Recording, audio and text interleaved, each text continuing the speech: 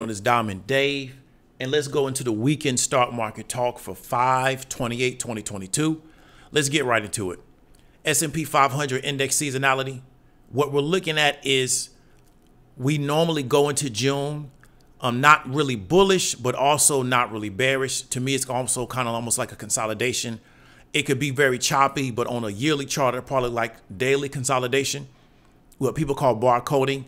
And then we normally look for a sell-off in late June to kind of set us up for a run from July, August, September, getting ready to go into the fourth quarter. So we're at the end, pretty much the end of the second quarter. We're at the midpoint of the year. We get another 90 days out of the way, and then we're going into the end of the year. So the year pretty much is over because we're at the halfway point. And that's kind of what we want to anticipate. Looking at the weekly economic calendar, we know there's nothing coming out on Monday. National Home Price Index year over year, National Home Price Index year over year. Those are going to be interesting numbers. However, we still know that we're dealing with limited inventory. Therefore, any number that is going to be weaker, it's not going to be a big deal because there's not a lot of inventory on the market. Therefore, even though prices on homes may decrease a little bit, lack of inventory to me is going to kind of sustain those prices a little bit. Consumer Confidence Index. Then we're going to go into job openings. The beige book, everybody kind of knows what that is. Motor vehicle sales is going to be an interesting number. Thursday, the jobless claims are going to be very interesting. We want to look at factory orders. And then what we're going to look for on Friday is non-farm payrolls, unemployment rate, and labor force participation 25 to 54. Not a lot of really big numbers because we had the PCE last week. So I don't think it's anything on these economic calendar is going to really move the market next week. Now we're going to go into our earnings. So earnings pretty much is over. We're getting ready to end our earnings season. Salesforce, Digital Turbine, ChargePoint, JOYY, Gambling.com, GameStop, Chewy, HP, UPath, Weibo, Hormel Foods, Toro, Duluth Trading, CrowdStrike, Lululemon, Asana, Zoomies, Lands End. Not a really strong earning week. Not a weak one, but not a strong one. I want to see what Hormel's has to talk about. Definitely want to see what GameStop is probably going to not report. Lululemon is going to be really interesting because they're a really big consumer discretionary brand. Want to see if they're very much their mode is very much based around their brand, and they had a really strong run during the pandemic, and they've lost a lot of value, a lot of market cap as a result after because the pandemic pretty much is over. Want to kind of see how they report and what their guidance is going to be. Now let's go into the charts. We're looking at the SPY. We're looking at the 1 year on daily candles, and what we see, and we talked about before, this was our support. We went under it. It became our resistance. We pushed past it, and we also passed the other resistance.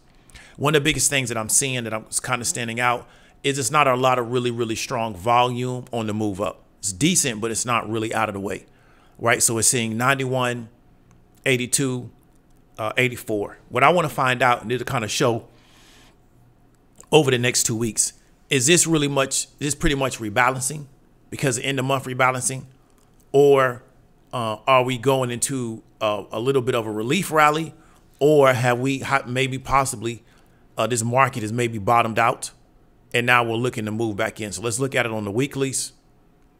Maybe we hit our bottom here, and maybe the market is getting ready to push back up. We haven't gotten to the COVID point of around the 300s, but maybe because we have a full green week and we had pretty much 1, 2, 3, 4, 5, 6, 7 straight weeks of selling, maybe we've hit a reversal. But we also saw this here where this was a green week, this is a green week, this is a green week, and then we sold right back down under that. So really what I'm looking at is this 432 mark. If we push up past the 432, especially if we do it in the next 2 weeks, to me, that's a reversal. But we just got to kind of see how it plays out. Really quickly, and I don't want to sidetrack it, is I kind of think all the de-risking has been done in the market. Everything has been factored in. Everybody knows that the Fed is getting ready to unwind their they're getting ready to unwind their balance sheet starting on the 1st. To my opinion, that's been factored in. The rates have been factored in. The rise in rates have been factored in. Unless the Fed comes out to me with something that is going to be outside of what people anticipate them doing, I don't see where this bearish sentiment is really going to come from. Doesn't mean it won't happen. I'm just trying to figure out what's going to create it, unless people still feel like the market is overvalued. Now, if they feel like the market is overvalued and it's too expensive, they'll just keep selling it. However, to me, all these mitigating factors, all these externalities have already been factored into the prices of a lot of these companies.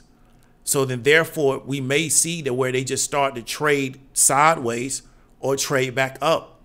But I'm not yet seeing a narrative to keep this thing continuing to sell off. I just don't see it. That doesn't mean it's not there. It means I don't see it. Looking at the QQQ, the same thing, right? This was a support. This was the support. We moved up under it. It became the resistance. We moved past it and almost hit this next resistance line. Similar issue, lower volume on the move up. Nice volume on the Friday move up. The Thursday was around, 59 million. 63, 73 on the sell-off. This was that Friday sell-off, I believe. This was a sell-off, and then it started moving back up, but I'm not seeing like really, really bullish volume on it. Let's go to the weeklies on the 1 year. Let me zoom out a little bit. And very similar, right? So this is the pandemic, and we're essentially about right here. And to me, the same thing. I will look for this thing really to start moving up. And, because we sold off so strongly here, we may retrace back here. We may retrace all the way back and then figure out what direction we're going to go into. Because like I said, I just think everything's been factored in now. Unless the Fed comes out or some economic data comes out that's really going to scare people. I think a recession's been factored in. I think the rates have been factored in. I think the unwinding the balance sheet has all been factored in. And a lot of these tech companies a lot of them have gotten back to their pre-pandemic price. Therefore, I don't see anywhere the market can really move except back up. We got CPI data coming out in 2-3 weeks, but to me, that's going to be weaker because the inflation kind of subsided. I think the next PCI report that's coming after the one that we're getting ready to see in the next few weeks is going to be worse. Therefore, I'm not really seeing a narrative to where it's going to cause the market to sell off, like I said before, unless people still think this thing is still overpriced or overvalued based on how you define it. Therefore, I would tell people, make sure you manage your risk. Make sure you kind of understand what side of the trend that you're on. And I would really encourage you to not jump on a bandwagon or something if you don't really have a really thorough explanation of your own as to why you're doing it, as opposed to what this person on YouTube said it. That may not be the right answer, right? Because I think both sides of the market over time can get exhausted. And this is just a lot of selling. Now, if this would have happened in 3 weeks, I would be like, it can keep going. I just think it might be exhausted, right? The Bears have had such a great run. It might just be time to give the ball to somebody else. But let's see how it plays out. We're going into a short week for the holiday, and that's also going to be the start of a new month. We know this month historically is bullish. However, that doesn't mean it has to be. So let's just see how it plays out. David W. Williams, also known as Diamond Dave. I'll talk to you later.